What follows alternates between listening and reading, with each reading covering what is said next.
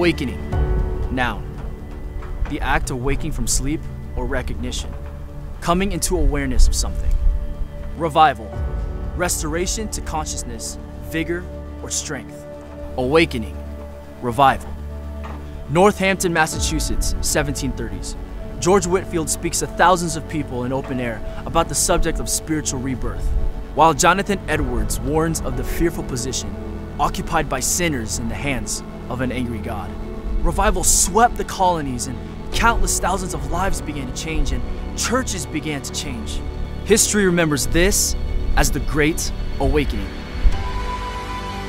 New York, 1857.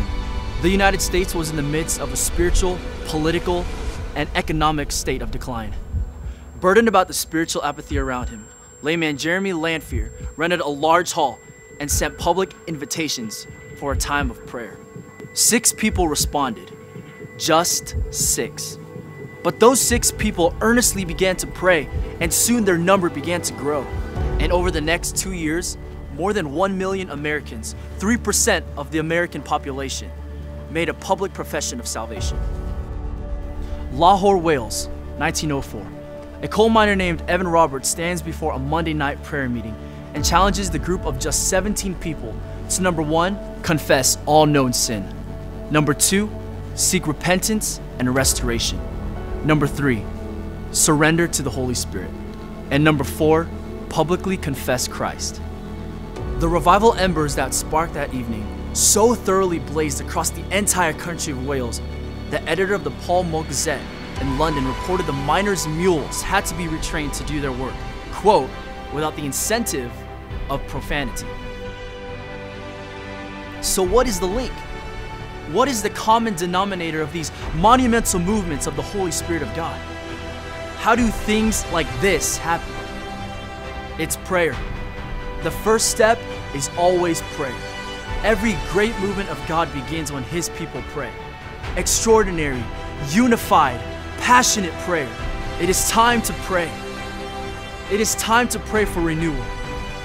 It is time to pray for revival. It is time to pray for an awakening.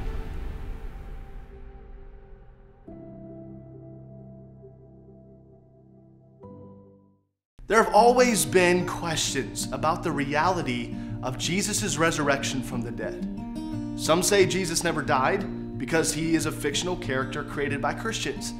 Others believe that the loyal followers of Jesus took his body only to bury it somewhere else. Whatever stories you've heard, the Bible gives us the factual, absolute truth. His bones and DNA and any types of remains cannot be found simply because Jesus is alive. Celebrate Easter with us on April 16th and discover for yourself all the facts about the life, death, burial, and resurrection of Jesus Christ. For these events and more, visit us online at hbc.org or subscribe to our YouTube page. If you're a first-time or returning guest, Pastor and Mrs. Fong would love to greet you on your way out and answer any questions you may have. Have a great afternoon, and we'll see you tonight for our evening service at 5:30.